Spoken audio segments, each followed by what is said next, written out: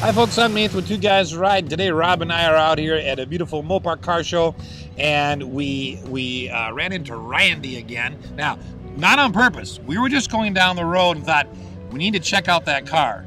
And came around, and who do we find it belongs to but Randy. So Randy, tell us what we have behind us. Well, this is a 1959 Dodge Sierra Custom Spectator station wagon. Whew. Wow, that's a mouthful. That's what it is, yeah. Man, that is absolutely beautiful. Yeah. Look at all the chrome work on the front end. Yeah. Oh man, and you just got this recently. I just got this 2 weeks ago, so I can't tell you lots and lots of details about it, but I know a little bit. Well, I think the car is going to speak for itself. Yeah. Now, I like the hint to the aircraft industry, to rockets. You know, what the front emblem on the hood there. Yeah. And then just all that massive chrome. It's just all over, especially something this size. It's incredible. And this is being the Dodge Sierra Custom makes this a top-of-the-line wagon for 1959 for Dodge. They also made what was called just a Sierra, but not Custom, okay, which would be a step down. The difference is, as you were mentioning, chrome is the Sierra Custom got wider trim down the side, and okay, the ribbed or fluted, you know, like lines, that, and yep, just more slathered with more chrome. The other difference was that the Sierra Custom is a 9-passenger wagon, meaning that it has a third row seat way in the back, okay, whereas the Sierra was a 6-passenger wagon and no seat in the back. And what did the literature refer to that area as? They call it the observation lounge. The observation lounge. I love it. We like to call the car the vomit comet, because anybody that remembers these back when they were kids, is you'd sit back there and you're going backwards and the exhaust comes in, yes, and the kids always threw up back there. So. The observation lounge. Yeah, that's it. Okay, fancy name for torture there.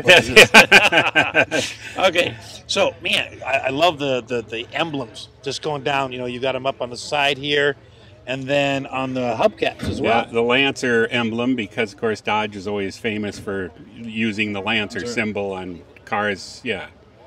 Is this an original color combination? Do you know? It is, yeah. Okay. And the fellow I bought it from said that they called it aquamarine and white. Okay. It almost, you know, it's hard to tell in the bright sunlight. It almost looks like a cream white. That particular I think color. it is kind of a soft white, yeah, or cream white, yeah. Because compared to the white walls, right, yeah.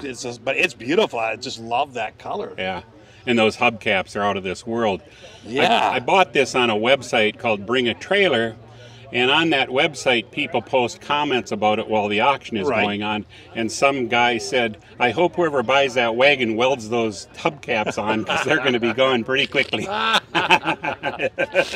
And you said, good luck finding them amongst my other cars, right? If you can find them, yeah. Interesting how they mount the mirrors, you know, out and not on the door panels. Yeah. You know, just... And the driver's side exterior mirror is remote controlled from the driver's seat. It is? Yes. All right. Well, we'll come back to that in a minute and take a look at those here. But here you got the nice custom label. Another interesting feature, as long as we're going by, is that this one happens to have swivel seats in it. Now, that's something that the previous owner installed, but that wasn't available from Dodge. The only way this car would come was with a bench seat. So okay, it's something that's been added, and I like it. But it's a Chrysler. It is a Chrysler seat, edition. Yeah, from a different car. Yeah. So the other side does the same thing. Yeah. So you know, if you were out doing a picnic, whatever, you'd have a place to sit yet be outside. That's right. Yeah. So while we're on the interior here, I'm going to assume, just from how new everything looks, this has been redone at some point. Yes. Okay. The people I bought it from redid the interior themselves, and they really repainted it themselves. Boy, yeah. they did a good job. Did a nice job. Yeah. So up on the dashboard on the far left, you've got the push button transmission. Correct. But there's no park. No park. No. It just goes into neutral, and then you set the parking brake Okay. And Dodge also included a little wedge, a wheel chock, so that if you were on a steep hill and you didn't trust your parking brake or it wasn't whatever, there's a wheel chock included in the back in the kit to chock your wheel. Interesting. Okay. I'm not sure whether that gave me a great sense of peace or confidence Just a in the little car piece going, of wood, just a wedge piece of wood. in case our car doesn't work, here's a wedge. Okay, so then of course you got this big long speedometer at the top.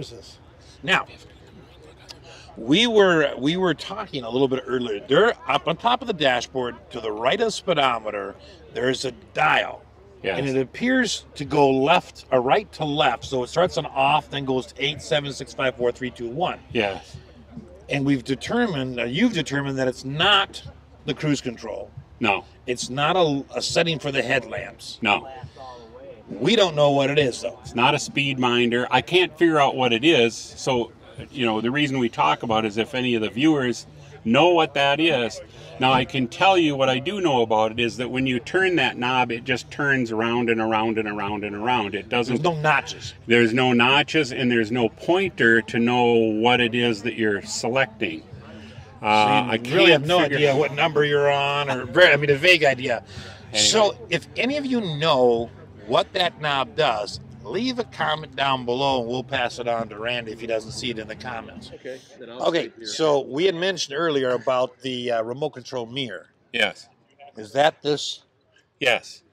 That's it. So yes. what's this black button? That's a light. So I was hoping you'd tell me ejector button. Could be. No, it's just a light so that reminding you to take the e-brake off or the parking brake off. Yeah. You know, I know someone's garage at Chanhassen. You could just park this in and tell him, give him a hint that you'd like that, and he'd probably have it done for you. Oh, okay. Was that Cars Against Crime garage? Okay. What was this? That's the switch for the rear window, the tailgate window. Was it powered? Yes, powered tailgate window. Nice. Yeah. So you could, on random, just on a whim, exhaust people, you know? Yes. All right, we're talking too much. Let's give them a little exhaust. When the kids are a little too rowdy back there, we'll get them to sleep real quick. Okay, so then, all right, that's for the buttons down here. And starting, was there any special sequence like or was it just turn the key like normal? Yeah. Okay, It just starts. Yeah. All right.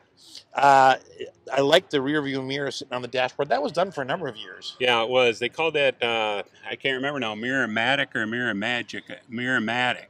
And it's an automatic dimming feature that, so if somebody's behind you and their lights are, it dims itself. Like modern cars have. Yeah, yeah. Okay, but this little switch is right on the mirror there for you. Yeah. And in the middle you had just AM radio? Just an AM radio. Okay. Of course, a tube radio, so you turn it on, you got to wait for it to warm up. Warm up, yes. And then right above that, I'm assuming an ashtray. That's an ashtray, yes. And then, of course, over there, your glove compartment. Yeah. Along with one of the Lancer simples there. Of course, you can't have enough Lancers on now, there. I do like Wally. We have Wally and Wally and the Beaver. Wally and the Beaver. Yeah. Right there in the back seat. Good company. When I bought this car, I sent a picture of it to my brother, and he emailed back. He said, "That's a neat-looking car." He goes, "Did it come with Ward and June and Wally and the Beaver?" And I went, "No, but that's a pretty good idea." So at the car show here today, I've been introducing myself to people as Ward, and this is my wife, June. Wally and the Beaver in the car. Did the bench seat fold forward at all? Yes, it collapse does. so you can have a flat floor? All the seats will all fold down flat all the way up to the back of the driver's seat, so you could haul sheets of plywood or in like there that. and still close your door. Yeah. Oh, man. Okay. Now, coming back to the observation lounge. Okay. I'd hate to miscall it here. So this obviously would just fold. Well, actually, this would fold up, right? The bottom part would fold up. Yeah. Against the door, that lays down. Yeah. Okay. But you had at least you had room for someone to ride, exhaust or not, for short trips or whatever. But I could see that being a little nauseous after a while. It's either that or all the green in one place. You get the green seats and the green carpet. This is interesting. It's all carpeted in there. Yeah. And when you fold all the seats down, they're all nicely carpeted and very nicely done and very nice. So it all matches. Well, this was the top of the line, right? Yeah, yeah. Now, did the roof rack come with standard too? Came as an option. As an option, okay. Yeah. Could you operate the power window from the key switch back here then too as well? Yeah. All right. I love the step bumper, Yeah, the that's little rubber. when the tailgate goes down, then the kids would step here to get into the back. Okay. Well, or I suppose if you want to put something on your luggage rack, you could use that there too. The taillights, I love these slanted cones. Aren't those great? And I love them. The way they cut it on the bias like that, they really become side markers too, because from the side you can view them. The light, you know. But that wasn't a requirement at this point. It wasn't, no. But okay. Just a good engineering idea. Yeah. Really, and these are just reflectors. Right. Okay. Boy. You know, and it's interesting with the tail fins, you know, you have all that space, and then this is what they use out of it. But it means these are large, but it's just not the whole area. And you see that on some of the models where it's, you know, they go away from filling the whole back of the fin with the light to using a part of it, but they've still chromed out the rest of it. Looks really nice. Right. All right. Here's another interesting thing here. Right on the side here is a removable panel. Okay. That panel drops off, and the spare tire is behind that. So it would pull out like this? And there's just a big wing nut that you unscrew with your hand, and then you can take the spare tire out. And oh, wow. So so it's not a drop down, it's a pull out, or would it drop? I know you've only had it for 2 weeks. We need to puncture his tire quick. We'll find out. I'm joking. But that's what it does. But that's where it's under, so it wasn't in the way of the passengers. Exactly, yes. Now, if this was like I talked about earlier, if this was a Sierra wagon, not a custom, 6-passenger, then the spare tire would be in the way back. Inside. Yeah. So not only did you have more room for people, you had more room for storing things. Exactly, yeah. On the custom. Yeah. So what was your draw into getting this? It's cute. I saw it on Bring a Trailer, and I just thought that is I've been kind of looking for a station wagon for a while and just couldn't find anything that tripped my trigger. I saw this and I went, oh, that's it. I'm buying it. And I just had to have it. And I'm really, really happy I bought it. I'm just thrilled with it. It's just fantastic. It's fun to see something out of this era, especially like a station wagon where they were so big. Yeah. You know, it's comfortable, I'm sure, to ride it. It is. I mean, it just floats down the road. And everybody smiles when they see it. It just makes you happy. You know, it reminds you of happy times. Happy times are going on. Glad I'm not in that back seat anymore. Yeah. It has this cool curved glass here on the back. And yeah, I don't know if that comes across on camera, but that you tinted can see as well, yeah. It was tinted. Yeah. Yeah, all the windows are tinted. Now, on the just the Sierra, would that have been tinted or would that have been not that sure. I don't know. Okay. All right. Could the passengers control the window in the rear? No. No. So really, you had all the control. Yeah, the way it should be. The way it should be. So, you know, you've collected a number of cars. I have a number, yeah. And most of them, at least for as I know, are Chrysler or Mopar. Right. Yes. So, what was your draw into that? I mean, is it just cars you saw in childhood? It just kind of happened that way. It's a little bit of a long story, but you know, I guess when I started collecting cars, I had this notion I was going to collect Chevys, kind of like everybody does, really. Right. And I do have a nice '60 Chevy Impala convertible that you've seen. Yeah. And then I saw this Chrysler 300F convertible at Barrett-Jackson, and I didn't know what it was. But I thought that's the most beautiful car I'd ever seen, and I thought I got to get one of those someday. Well, now I have 2 of them that are fully restored. But that kind of got me in touch with the Chrysler Club and the Chrysler people, and they're all very, very good people that are very helpful to help you find parts and get them restored and all those types of things.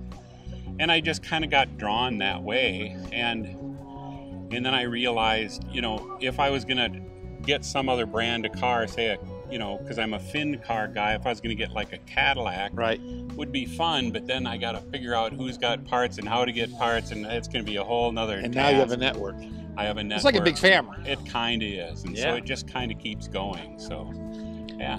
Well, Randy, we're sure glad that we ran into you again. Well, yeah, thanks. Especially, we kept saying, I know he's got a new car, but we don't know what it is. And here we are.